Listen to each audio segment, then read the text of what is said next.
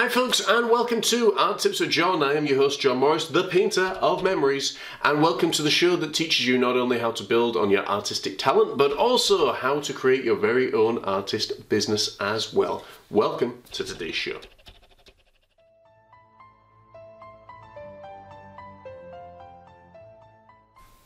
In today's episode of Art Tips with John, I want to answer a question that Sonia sends in from Blackpool, and she writes, John, years ago I painted a picture. I now have brand new skills that I feel could improve this picture. Is it possible to alter it even though the painting has been finished? Big question. The answer to that, Sonia, is absolutely positively yes. I would err on the verge of caution though, because you don't want to lose the original feel of the painting. But yes, absolutely it is possible to do that. And I want to show you a video right here, right now on how to do that. So folks, get out your paintbrushes and let's give this a whirl. Okay folks, so this is a painting that was originally created in 2015. As you can see here, we've got a beautiful, beautiful sunset with lots of goldeny colours. Now I looked at this painting for ages and ages and ages and was just like, I need to do something, I need to change this. It didn't feel complete to me. So here what I'm doing, I'm adding in a little bit of black paint behind the mountain in the foreground. So as you can see here now how we've got a series of mountains that are actually away in the background, and that's just by adding black paint. I'm using acrylic paint here, a little bit of water, mix it into your black paint, and then just pulling up behind. So that mountain now looks like it's fairly close, but the other mountains look like they are really quite far in the distance. Now I'm just coming in with a little palette knife, a little bit of white paint, and just pulling down the right side of the mountain. The reason that I'm doing the light side on the right side of the mountain is because that's where my light source is coming from. Here I'm just coming in with a little bit of blue, just coming in with a little bit of shadow colour, and just pulling down to the left side, for that is where the shadow is. Palette knives take a little bit of getting used to, but this technique can also be done with a brush as well. Now I'm coming in with a 1/4 inch brush and a little bit of white paint just on the corner of the brush, and just adding a little bit of mist. To do this, I'm creating circular motions. Now, if you are right-handed, my recommendation would be begin at the right side of your canvas and work left. This creates a really nice effect. You're going in a clockwise motion. If you are left-handed, start from the left side of your canvas and work right. Again, this creates a really nice effect, and it is important to go the right direction when doing mist. So here all I'm doing is to add in a little bit of black paint on the fan brush and just adding in some little trees here. So you're just starting with a little bit of a point on the top and then zigzagging on the way down. Sometimes it's far easier to show you these things than actually to try and tell you them.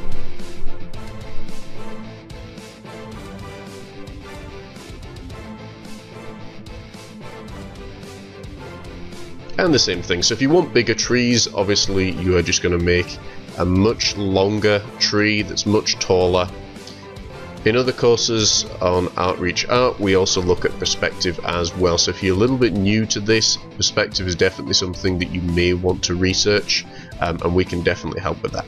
So to do this technique here, all I'm doing is taking a little bit of white on a filbert brush and a little bit of black, white facing upwards because that's where the light is, and then rolling almost in a semicircle. And then doing the same on the left side.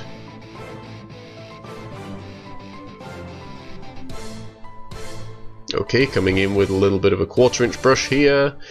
Now I'm mirroring a lot of the colour that's in the sky here, so I've come in with somewhat of an orangey pastel light colour.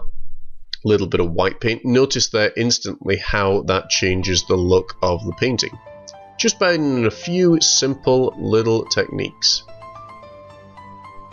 Add a little bit of shadow here with a little fan brush, a little bit of black, and just moving in from side to side. I'm aware this is a speed painting and obviously it's hard to keep up, but you can feel free to pause at any point this tutorial. This is just to give you a taster of what kind of things are available for you.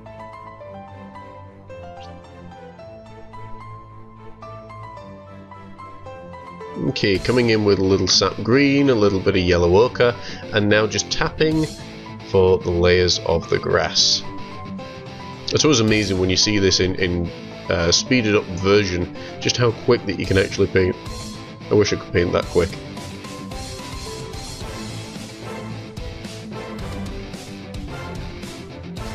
Always making sure that your brushes are dry and clean once you have used them, so make sure you wash them. If you're using acrylic paint, of course you will use water. If you are using oil paint, you will use turpentine. Make sure with turpentine that you do have some form of breathing apparatus on, like a mask, just to protect your nose and lungs, because turpentine does give off quite a strong smell that if you're not careful can literally just take over your entire house. So all I'm doing here with a little brush is just adding a little bit of that shadow colour, just shaping the mountains just as I want them. Nothing too difficult at this point.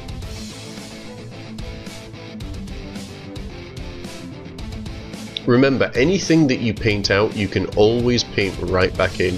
So here's a prime example of it. I've painted out that tree that you can see me going over now. In a moment, I'll paint him right back in.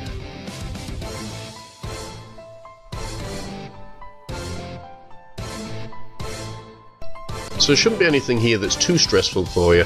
Just remember to take it step by step and not to get overwhelmed, and you will be just fine. So see, all I'm doing here is coming in with that little fan brush, a little bit of black paint, little water. The water makes it nice and slick and it's ready to go. And then just touching that tree in. Now we've got an entire family of mountains, an entire family of trees, a beautiful new lake and a touched up waterfall. And it's literally that simple, and before you know it, your painting has changed entirely.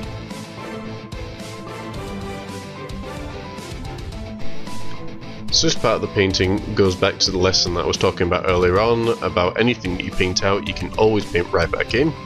And here, we're just painting those trees back in.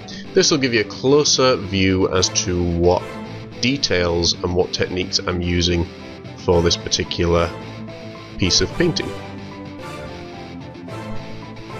Now we're just adding a little bit of shadow underneath, just to create a separator colour between the grass and the water.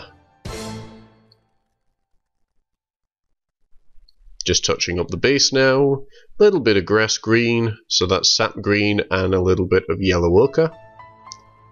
Again, just putting in a few little rocks down the bottom.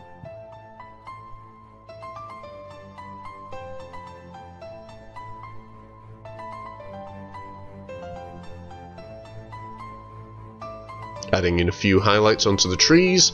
Now make sure when you're doing this that you're adding highlight onto the area of the surface of the tree that is actually where the light is. So in this case my light is coming from the right. So you can see there I'm just adding a light highlight to the right side of the trees. You can add darker highlight to the dark side of the trees, which creates a beautiful 3D effect. A few more rocks, and I think we are just about done with this little one.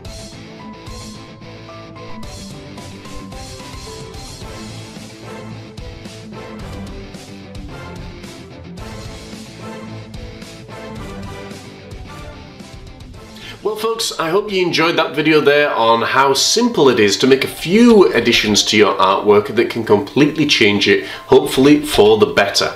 As always, we aim to bring you some really awesome content, and you can check out more at YouTube at Outreach Art or on our website at outreachart.org. We've got some brand new courses that are being uploaded there all the time, and we would love to have you come and join us in our YouTube channel as well. So guys, until next time, like, share and subscribe. Please tell your friends. We appreciate it every single day of the week. And I will see you next time with another episode of Art Tips with John. I have been your host, John Morris, the painter of memories. And until next time, I'll catch you soon.